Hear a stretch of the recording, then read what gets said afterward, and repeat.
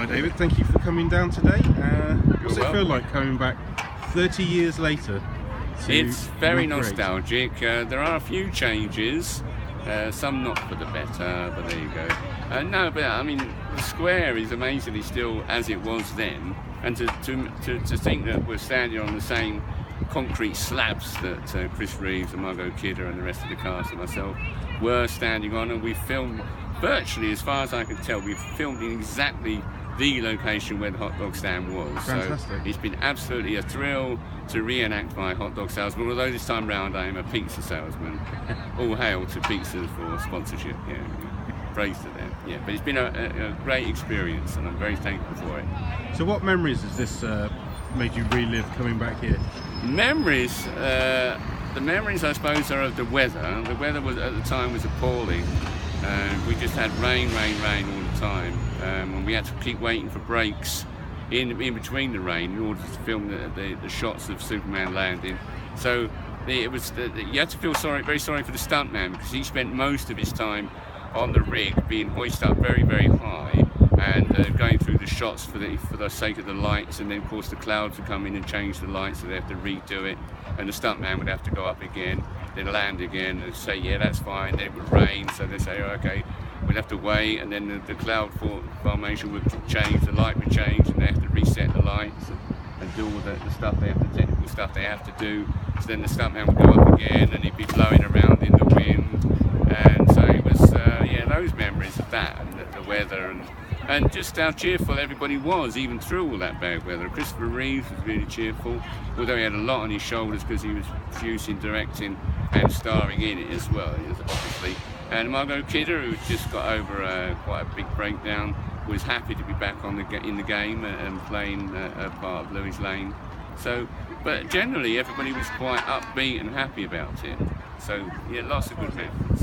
Yeah. At any time was Christopher Reeve hoisted up the crane at all? Did he ever take the plunge up there at all? Oh yeah, no, he did eventually. Yeah, for the actual shots when the weather settled, after a couple of days when the weather settled, it looked a bit more sort of stable. Then of course he went up on the hoist, and we managed to get in the scenes. We had to repeat them several times, which is the norm in a film location. We had to repeat them several times, and so yeah, so he had to keep landing next to me, and which just was great for me because I just had to get to do more shots with him all the time. So it was great, yeah. He was upbeat about it all. Did you get to spend any personal time with Chris? Any conversations at all? Yeah, because I asked him originally, because in those days I had an Olympus 10 IM10 camera, film camera, and I said to him at the beginning, because he welcomed me when he saw me in the costume, in the hot dog salesman outfit. He welcomed me and he asked me several questions about where I'd come from, this, that, and the other. And I said, is it okay if I take some film shots with the camera? And he said, yeah, that's fine. He said, don't mind that at all, take what you like. So he was very good all the time while I was taking pictures, and I was taking lots of pictures of him close up. And then when he got to the part where he was doing his podium scene, his speech, he just came down and he spoke to me first. He said, David, he said, is it okay if I don't do any more shots while I do this scene? So I just find it, I'm looking at you and not the camera. So I said, yeah, it was your show, I won't touch the camera. And then when he'd done all that and they got that in the bag, he actually came down and said, that's fine, you can carry on taking pictures now. So I said, oh, cheers, thank you. But I'd run out of film by then anyway. So no digital thing. Back in the day of only 24 shots. Yeah, well, 36. 36, yeah. Yeah, 36, yeah, I'm 36, yeah. No, I mean, it was great, and it was a nice chat, because like I say, considering he had an awful lot on his plate, awful lot to do directing. It's a tough job directing an action movie such as Superman when you're actually in the lead character yourself. So that's when you rely on the crew. Big bus going past. Yeah, that's when you rely on the crew, and fortunately I think he had a good crew. It's just a shame that the special effects weren't had a bit more money towards them. They cut the budget from originally 40 million down to 20 million.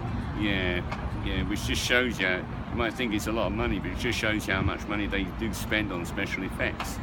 But even having the cuts, I think he would have been better off leaving some scenes out rather than doing them as badly as they were done. maybe. I don't know, that's my opinion anyway. Doesn't stand for much. So on site, on the days you were filming, was it just Margot and Chris, or was there any other of the super actors present? Well, there was the actor who played Jimmy Olsen. Obviously, he was around. Mark McCure. Yeah, that's it. I'm not very keen up on all their names, but yeah, he was around, and I think that was basically it. There wasn't much more. And the young lad, obviously. Jeremy. Jeremy, yeah, he was obviously around. Yeah. So yeah, there wasn't much more of the main character actors around at that time, because they were really concentrating on trying to get this scene done.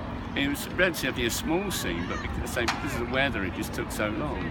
So it's shot over 5 days, you mentioned? Yeah, 4 or 5 days, yeah. Were these full days, or was it like a few hours here and a few hours there? Well, yeah, they were full days, but we had to be here. I had to be here for lighting. Christopher Reeve didn't, although he was here anyway because he was directing, but Margot wasn't here all the time. But I had to be here so we can get the lighting and things kept changing, so we had to redo the lighting and things like that. And the wind was blowing the umbrella around, so yeah, there was a lot of things, you know, redoing and resetting, things like that. And then when you thought everything was ready, it wasn't. It changed. The rain would come down, so there's a lot of hanging about. But you're used to that on a film set. You're used to hanging about. Part of the job. So 30 years later, does Milton Keynes still resemble Metropolis? Well, it's still impossible to find your way around, so if a metropolis is like that, then it still resembles as it was then. I actually don't remember much because we had to go to a certain location. I can't remember where that was, but I drove to that location. It was somewhere on the outskirts of Milton Keynes, and then we were put in a minibus and ferried to this location, then ferried back, then picked up next day, then ferried back and forward. So I can't remember where that location was. So. Does it resemble? Using polite words, yes. Fantastic. Thank you very much, David. You're welcome. Good luck.